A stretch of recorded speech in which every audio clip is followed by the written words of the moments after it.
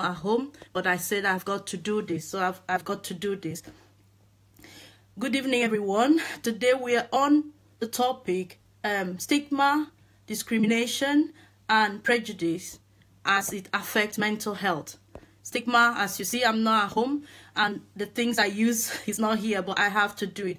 I've just come in from work, and I said I've got to do it. Hello, UD. Thank you for joining. Hello, my sister. Hello, Yomi. Hello, everyone. Thanks for joining. So let's do this together. I really want your opinion. I really want to hear what you have to say about mental health, what is going on in your own area. This is all about Africa, not just Nigeria. What is going on? Hi, Adesola. What is going on around your area? Because we are on about mental health today. We want to know what really, hi Jane, hello, what really do you think? What is going on? I mean, the stigma, the discrimination, what really is mental health? So as we normally do, it's a 30-minute video. I want us to interact. Hello, my brother. I want us to interact and talk about mental health. And I want to apologize to everybody because my sister Nkoyo is not going to come on today. Something just came on. And we pray that she gets well, and as she's going through going through some treatment emergency. So we pray that she gets well. I'm praying for you. I love you, sis. You would have been here with me today, but you're not. So I am going to speak for both of us. So we are going to talk about mental health today. And we're going to talk about it in different topics. And the first topic we will talk about is the numbers, as we normally do. Let us know what the numbers are. They are very common. Mental health illnesses are very common, very, very common among everywhere in the whole world. Mental health illness is common in Africa, in Europe, the whole world. It is more common than diabetes and hypertension. It's more common than cancer. That is how common it is. Mental health is common like the next door to all of us. So it's common. A lot of people, greater than 85% of people are undiagnosed. Greater than 85% of people are undiagnosed. Good evening, John. Thank you so much for joining. It's been a hectic day, but we've got to do this video. I do not even care because it's not about doing a beautiful video. It's about me and you talking about these things that are happening. Now, 1 in 4 people worldwide will be affected by mental illness at some point in their life. Can you imagine that? 1 in 4 will be affected by mental health at a point in their life. Everybody, 1 in 4. So it could be your next door neighbor. 450 million people currently suffer with mental health illnesses. 450 million people currently suffer with mental health illnesses. Mental health illness disorders is a leading cause of ill health in the whole world. It is a leading cause of ill health in the whole world. Mental illnesses. Now, it affects people you know. So, mental illness can affect somebody next to you, your sister, your brother. It affects everybody. Mental illnesses can affect anybody. The next person to you. How do you treat the person? How do you relate? Do you even know what is a mental illness? Do you relate? Can you see the signs? And how do you help? This is the questions I want us to do. What do we do? How do we help? Can affect anyone. It can affect any sex. It can affect any age. It can affect any social class. You can be rich. You can be poor. You can be whatever you are. It can affect everybody. It can affect the poor, the rich, the female, male. It can affect everybody. So this is serious, as you can see. It's not something that you think that it is far away from me. I don't know anything about mental health. It can affect me. It can affect you. And it says that in our lifetime, 1 out of 2 people will suffer one form of mental health illness or the other. In our lifetime, 1 out of 2 of us will have mental health illnesses in our lifetime. That is how common it is. It's not something that somebody will say, this person is a failure. No, it's not. The person is not a failure. We are the failure who don't recognize that somebody is ill. I want to say it here that mental illness is just an illness like any other illness. It is just an illness like any other illness. It is not a personal failure. There is no failure. The only failure is the way we have responded to people with mental illnesses. But the person suffering it is not a failure. The person suffering it is not a failure. So that is what we should understand. The person suffering mental illness is not a failure, but we fail to recognize mental illness. Now, what is mental illness? Mental illness is a disease condition that affects the way a person thinks, feels, behaves, and relates to one another and its environment. It is the way that the person thinks, the person relates, the person acts, and the person behaves and relates to other people and the environment. It impairs their ability to function on a daily basis. So mental illness is a condition or is a disease that affects the way somebody thinks, act, feels, and behave, and the way it relates to other people and also the environment. That is what mental illness is. It impairs the ability to function. So it impairs the ability to function daily. So when something affects your way of thinking, your way of acting, your way of behaving towards others, yourself, and your environment, you have got a mental illness. That is as simple as it is. So why do we then think that in Africa, when we say mental illness, we think it is madness. That person is mad. It's not madness, because it's not only the people that are naked on the street that have got mental illness. Somebody can be in your house, quiet, not talking. That person has got a mental illness. So that person can have major depression. Have you not heard people jump over the bridge and kill themselves? You think that they just woke up and jumped over the fence or over the bridge and killed themselves. It is because they have suffered mental illness that nobody recognizes. They suffered a mental illness that nobody recognizes. They can be amongst you. They can be in the church. They can be in your community. They can even live in your house. Young girls are killing themselves in their houses, and parents do not know that they were suffering mental illness. Young boys are killing themselves in their house with their parents, and nobody knows. People leave their houses, leave the church where there's a community, and go out and commit suicide because nobody recognizes that this person is actually ill. We don't recognize mental illnesses. We don't, because we do not even know what they are. We are thinking that it's only the people that are naked on the street that have got mental illness. It is not. So I'm going to tell you different types of mental illnesses, different types. So it's not just the people who are naked on the street that have got mental illness. Somebody close to you have got mental illness. You've got to recognize it. So today, if we can recognize it, then we will talk about how we are going to deal with it. That is why we are having this conversation. Thank you so much for joining. As you are joining, please share, share, share. Let us get the message out. Please share, share, share, share. I know it's very quick and short, but I want us to get it, that mental illness can affect any one of us. And it is not until somebody is naked on the street that the person has got mental illness. Mental illness is a disease that affects the way somebody thinks, somebody acts, somebody behaves towards himself, his family, or his relationship, and his surrounding. That is what mental illness is. Now, what are the causes of mental illness? The causes of mental illness, number one, could be hereditary, genetic. Now, they say that if a father has mental illness, a son or a daughter can actually have it. But because it is not one gene causing it, one sort of gene causing it, it's a multi-gene causing it, it is unlikely the person can have a chance of having mental illness, but he might not have it in his lifetime. But if the person's father had mental illness and there are any other factors in the environment that can trigger this person to have a problem, then the mental illness can come on. So genetic, it can run in family. So you can have a gene of having a mental illness. And supposing then along the line, you have a problem, a stressful situation, maybe somebody died, that just triggers that mental illness and it comes on. That is basically how people do suffer with it. So you are born with a gene, or you're carrying multiple genes that can make you to have a mental illness. But you don't have it until something else, another factor comes in and triggers that gene, and then you have mental illness. Number two, environmental factors. What environmental factors are we on about? We are on about things like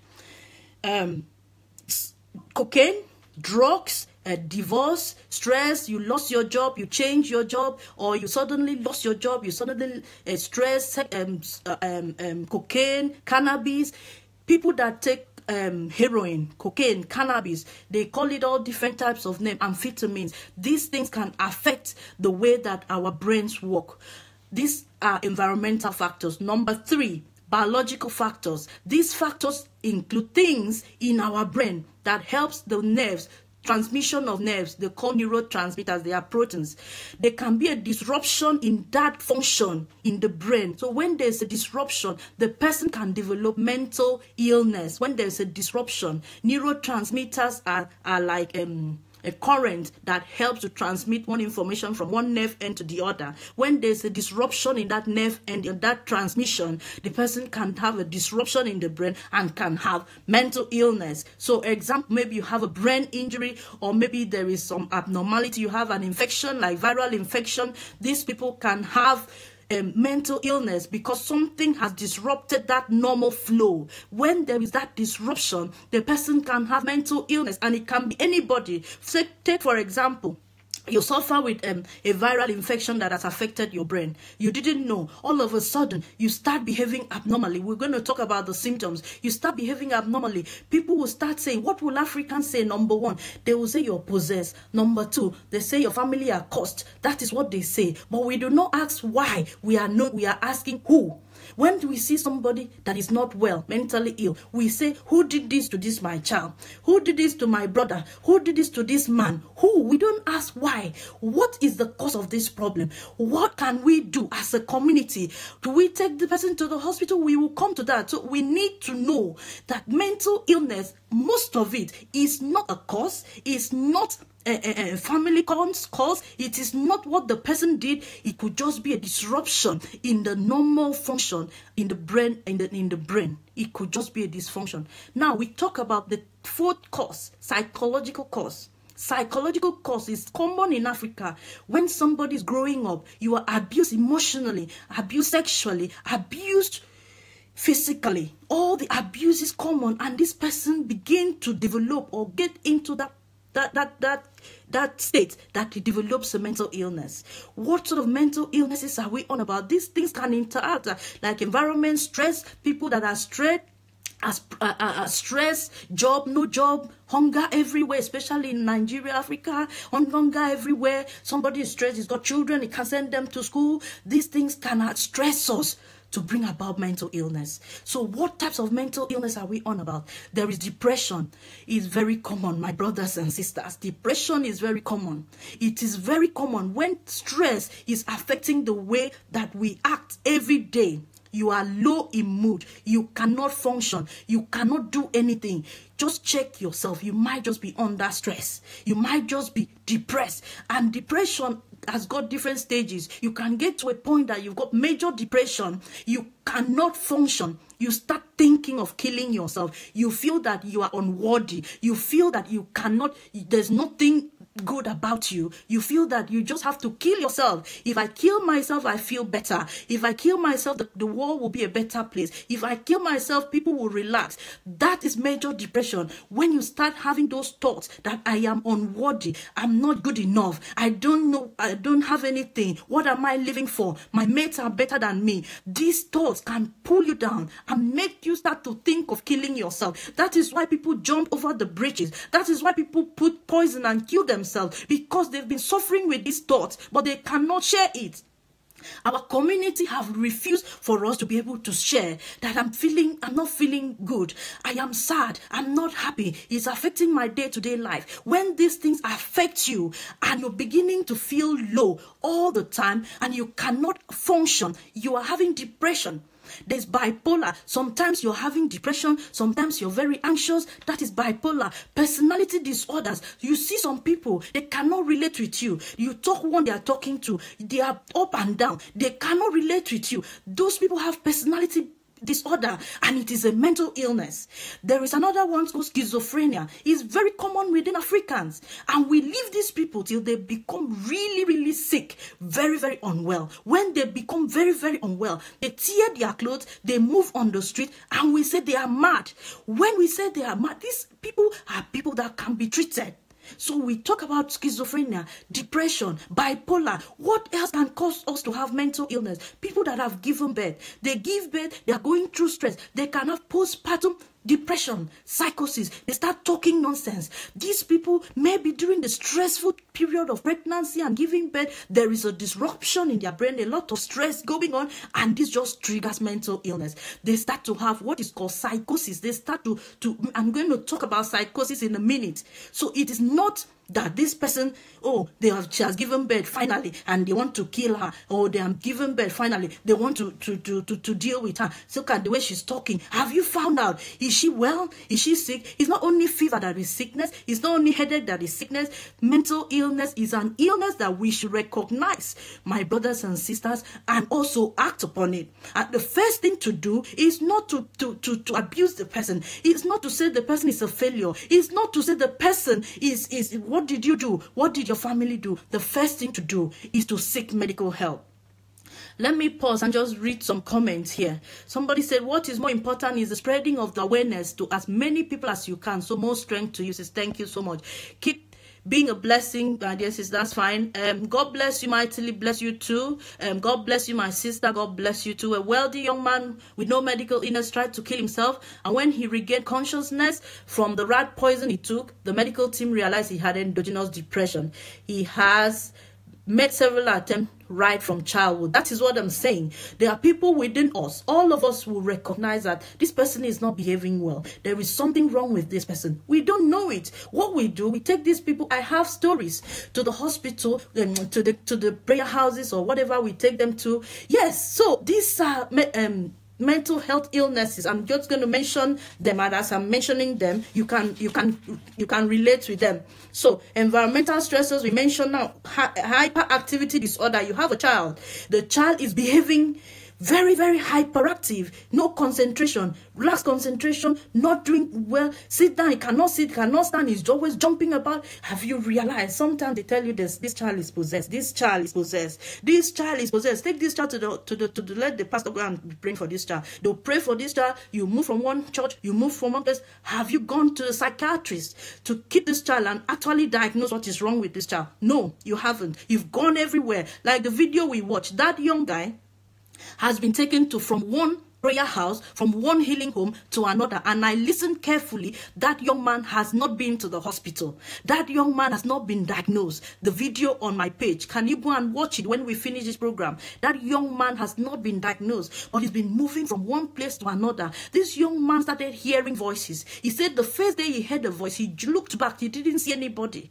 The next minute, the voice was too loud. He put his hands in his ears and the voice was too loud. And the next thing he took his clothes, he was on the street. And these things come in wave. He doesn't know what is wrong with him. And nobody has taken him to the hospital. They are praying for him. They are laying hands on him. They are moving him from one church to another, from one prayer house to another. And this is just for us to know that, please, these people are ill. They are ill in their body, like you have fever, like you have diabetes, cancer. Why do you take them to the hospital?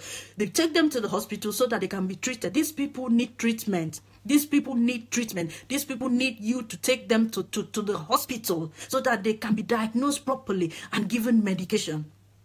It is said that over 80% of people with mental illnesses, when they are diagnosed early, they can actually live a normal, productive life. Have you seen somebody naked on the streets of Europe? Have you seen anybody naked on the streets of America? No, because when they recognize these people, they take them to the hospital and they get treated. They get diagnosis and they give them medication. They have different ways. I'm not a psychiatrist, but I know that they have different treatment modalities to deal with these people. So we talked about anxiety. Somebody can just sit down, all of a sudden start to have palpitations, sweating, pins and needles all over him. It lasts for a few minutes, maybe 10 minutes, and then you feel better. Your heart goes as if it's racing, as a horse is riding. Your head is heavy. You have pins and needles. You feel that you're possessed. Something has come over you. You could just be having panic attacks, anxiety. You need to go to the hospital and get proper diagnosis. These are things that we don't know. We leave them. We torture ourselves because we lack the knowledge. We lack the knowledge. We torture ourselves. There are people who have panic attacks. It comes over them. Their heart is racing fast. Their head is heavy. They have pins and needles. They can have weakness in their arm. It lasts for a short period and it goes away. And they say, it just comes over me. That thing is like a demon. It just comes over me. No, you have an illness. You are sick. You need treatment. That's all it is. We talked about obsessive compulsory disorder, where somebody can lock the door 20 times, somebody can polish his shoe 20 times, somebody can open and close the window 20 times. He's always checking and over-checking. You will be asking, what is wrong with this person? This person, if it is your husband, you say, oh, he's always checking on me, checking on things. He can just be having mental illness, which is called obsessive compulsory disorder. They are always under compulsion to check and recheck because nothing is right for them. They are always checking and rechecking. Now let's talk about psychosis. Psychosis is something that we all of us mention. That person is psychotic. He's psychotic. He's psychotic. He's mad. What is psychosis? Now, psychosis has 3 components. Number 1, hallucination. The person hears voices or hears sounds. You can hear voices. Nobody else is hearing it. You just hear the voices. Or you can hear sounds. You can hear sound. You're asking. Somebody is singing. They said no. Somebody is doing. You said no. That is hallucinations. You are feeling that somebody is touching you, but nobody is touching you. Can somebody touch me now? Nobody is touching you. That is hallucination. Number 2, delusion. You have a fixed idea. You have a fixed idea that something is this way. Everybody says no. You said no. This thing is this way. You can say, okay, Lagos is in Ghana. People say, no, Lagos is in Nigeria. You said, no, Lagos is in Ghana. That is my belief, a fixed belief that something that everybody knows is wrong. You believe that is right. That is delusion. Delusion, a lot of people with mental illness have delusion. They have delusion. They feel that something is right when everybody knows that that thing is wrong. They follow they can say that I have been made, I've been anointed by God to come and deliver the world. I am the one anointed by God to come and deliver the world. That is delusion. I am the one, the special agent sent to kill the queen. I am the only one they've sent to kill the queen. Or my parents are planning to kill me. Or my son, they've told me that my son is the one that wants to kill me. Everybody says, how can your son kill you? I know, I'm sure that my son is being the one that wants to kill me. That is delusion. And check it, that person can just be psychotic. Number 3. What else do they have? Cognitive impairment. They cannot relate with you. They cannot understand what you understand. They are talking nonsense. How are you? I went to the market, and when I went, I didn't buy pepper. You said, John. I said, how are you? So your sister went there, and she didn't come back, and John, I'm saying, how are you? This is conversation. They will not talk. They will just be talking nonsense. And we say these people they are mad. Oh, they are mad. Oh, who did this to this person? Oh, their family people have come again. Oh, my God. Oh, their family. This person has got mental illness. Mental illness. That is what it is. And I want us Africans to understand that these people have mental illness. Muna said, you're very right. When it is diagnosed on time, it has been controlled by treatment because we have many patients that have diagnosed as psychiatric patients and they look normal. A lot of people I've seen, they are living in their houses. They are living on their own, but they have got severe mental illness. I was at work today. I saw one of it. I don't know why God brings these people my way. Anytime I have a topic to talk about, God always brings lots of patients with that problem for me to see. I saw a patient today. He has severe depression. He almost killed himself. He hears voices. He was hospitalized in December. January, was sent home. He has a house. He's living on his own and he's living alone. He brought himself to the hospital because he has palpitations. And I asked him, he said, he was really bad, but now he's well. People that take cannabis, people that take heroin, people that take cocaine, they can start having hearing voices. They can tear their clothes and go. What we need to do as a family is to take this person to go and see a psychiatrist. We need to take this person to go and see a psychiatrist. As soon as you see that there is an abnormality in the way the person is acting, is thinking, is behaving, and that abnormality is affecting yourself, himself, and the surrounding, you need to take the person to see a psychiatrist. Very important. We need a strong political will to care for our mental health. The government is not interested. The religious leaders are focused on other things and even worsen the already bad situation. The community have been brainwashed. Thank you so much, Estella. This is where I'm going. What do we do as individuals? I asked that question all over the week. I said, what do we do? What do we do? If Nkoyo was here, she would tell you about, because she works with a lot of them, that they are doing well.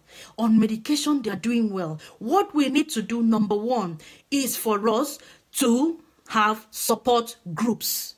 We need to have support groups. So if you are on this platform, if wherever you come from, especially for depression, some women are so depressed. Some women are extremely depressed. They have nobody to talk to. Do you know, just support groups that people come out and talk about their problems alone can take away 50% of their symptoms.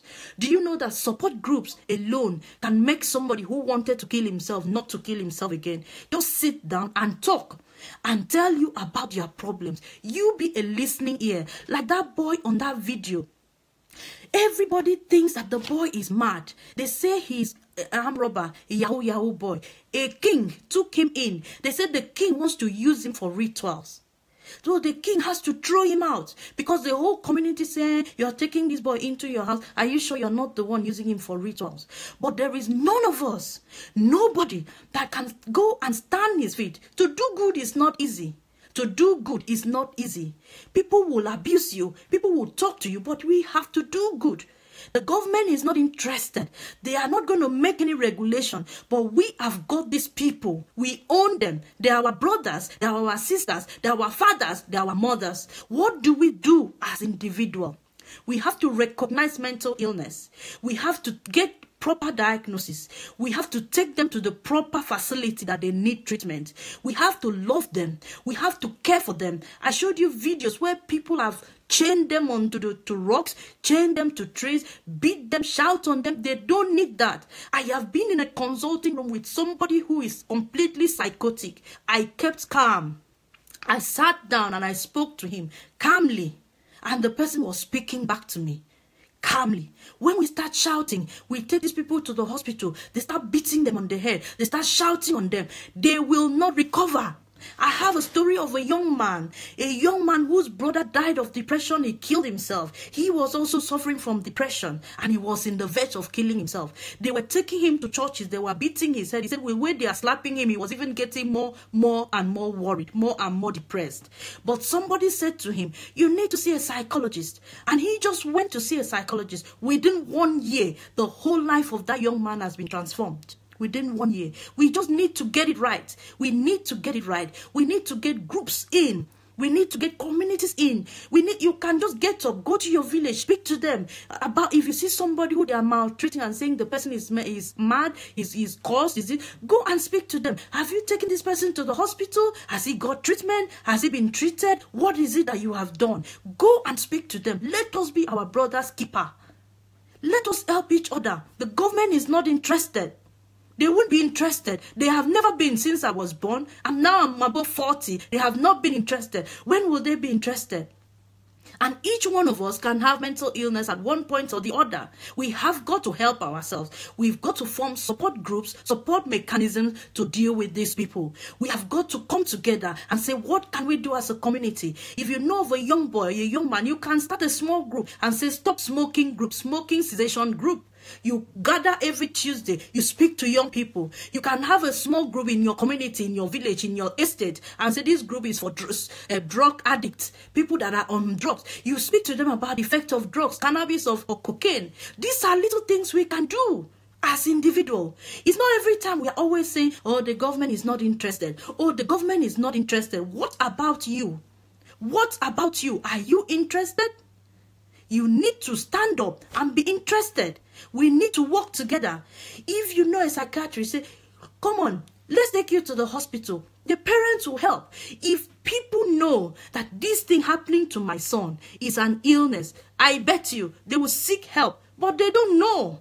Ignorance. We don't know. We take them and say they are caused. We pray and pray and pray. 2 years, 3 years, 4 years, and the person has become worse. He tears his clothes. He starts eating from trash can. He starts eating from dustbin. It doesn't happen. It is an illness. It can be treated. It can be treated. The latest addiction is pentazocine. Pentazocine is in the group of tramadol and morphine, so it is very addictive.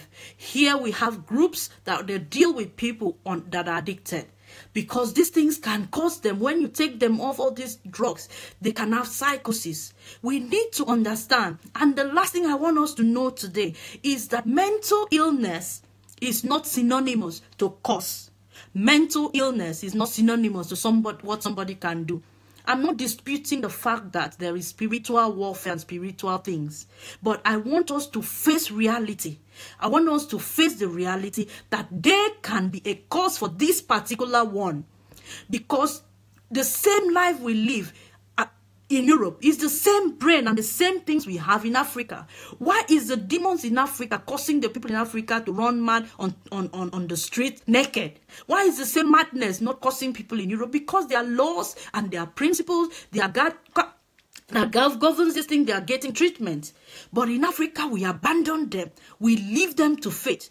They run on the street mad, naked. We need to create awareness. I'm working with somebody in Ghana. He's got a charity, and we'll be creating awareness. We'll be talking with these people. If you're in Nigeria, I'm happy. We work together. We'll be creating awareness about drugs, especially young people in secondary school, in university. We talk to them about drugs and alcohol and what effect it can have in the brain.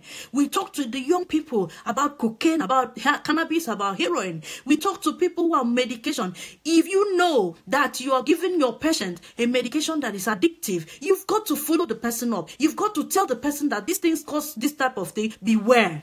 You don't just give medication and leave the people like that. You've got to tell them. You've got to deal with them. You've got to follow them up.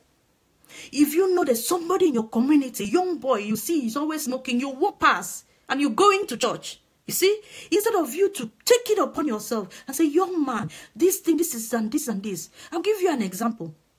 There are some people in my daughter's school, young people, who my daughter came home and said they were smoking shisha. I never knew what is shisha. I said, let us go to the computer. We went and we Googled it. What is shisha? Shisha is more dangerous than cigarette. And we Googled it together and we read it together. And that awareness will make a child to say, no, I don't want to do this. I can't do this. It affects my health. We need to be able to create awareness. We need to be able to take responsibility for our brothers and sisters. This is the solution I am proposing. What do you think? If we strip ourselves of self-righteousness and judgmental attitude, we can actually support each other regarding mental health. Thank you so much. Because we think that these people are failures. They are the ones that are caused. No, we are the ones that are failing. We are the ones failing. I am failing. You are failing. We need to rise up and help these people. Like that young man roaming about in Lagos. He made a video. He speaks very good English. Nobody is helping him. Nobody. We have psychiatrists in the house. We have psychiatrists, consultant doctors. They need to come together and create awareness. They need to come together and say, look, community awareness. That is number one principle prevention of illness in any part of the world. Prevention. You need to create awareness. We need to go to the communities and speak to these people. We need to tell them that this person has got an illness. He's not mad. He's not cursed. He's not a failure. We need to deal with this. We need to have brotherly love. We need to show each other love. And by so doing, we can actually reduce the number. We can start somewhere. I'm not saying it's easy, but we can start somewhere. Let us form community groups in our society. Let us form support groups for those depressed people because they are killing themselves every day. Let us form support groups and help them. Simple motivational speech. Look, you are not a failure. Look, you are a success. You just need to keep pushing. You just need to keep doing. This is all we need. You just need to keep going, brother. You are not a failure. It will be okay. You look in your congregation. You see somebody who he's not talking. He's so depressed. He's withdrawn. He's not looking you in the eye. These are signs of depression. Go close to the person. What is wrong with you, my brother? What is wrong with you, my sister? Talk to the person one-to-one and bring out that, because the next minute you can hear that the person has died. And it has been your responsibility to have noticed that this person was depressed. So I really pray that this is the aspect. I am not here to talk big English, big jargons about depression and the cause and the chemicals. And I just want us to come together and create awareness. Come together and say, look, you've got depression. You've got depression. Let's come together and form a group. Talk to each other. Why are you depressed? Why are you sad? Why? And we deal with this thing. Some people have been abused since they were children, raped, abused, and the culture of silence, they are not able to talk. They are not able to talk and they become depressed. They become psychotic because the build-up of the things that has happened in their life is too much. Nobody to talk to. No advisor, no counselor. We can be counselors. What does it take to be a counselor? A counselor is just to have a listening ear. Just listen. Believe the person. Don't judge him. Don't judge her. Don't look at her as a prostitute. Don't look at her as a sinner. Don't judge her. Just listen to her. Just love her. That's all we need. When we see them on the street, don't follow people and love them. A young woman went on the street, picked up a mad woman, loved her because she used to know her in their secondary school, dressed him up, sat him out. He became normal again. They need love. We don't show them love. They tear their clothes because what is going on in their brain, they don't understand. And nobody understands. Nobody, none of us understands. We need to tell them, look, you are sick.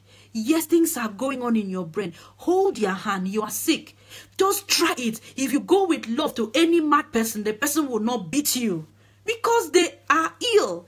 But when you go with aggression, they become aggressive because they don't understand what is going on. Everybody is quiet. People are dying every day. You are a doctor. You go and sit in your consulting room. What are you? Speak to people. Tell them what is going on. Depression is killing us. Women are dying. Men are dying because of stress. They are dying. Please, let's come together. Form support groups. Start to create awareness. Start to talk to people. Let us do it together. Together we can do this. I'm happy to work with people. Anybody who wants to create awareness, I'm happy. We're going to start in Ghana because there a lot of women are depressed. We just form support groups. We just speak to them. We pray together. We sing together. We support each other. That is all we need. And these people may not kill themselves. They go home and feel somebody loves them. Let us love one another. Let us look out for one another. Mental illness can be diabetes, hypertension. Please, let's come together and help them, support each other. Thank you so much. Thank you. God bless you. God bless you. Thanks for joining every one of you. Thank you for all your contribution. I really appreciate it. God bless everyone. And Koyo is not here. I apologize. And she's poorly, but she will join us any other time when we are doing this topic again. Thank you so much. Love is medicinal. Thank you so much. Omolara, you are on that side. Yes, we have to do it together. Form support groups. Thank you so much. Until next week. Bye. Bye.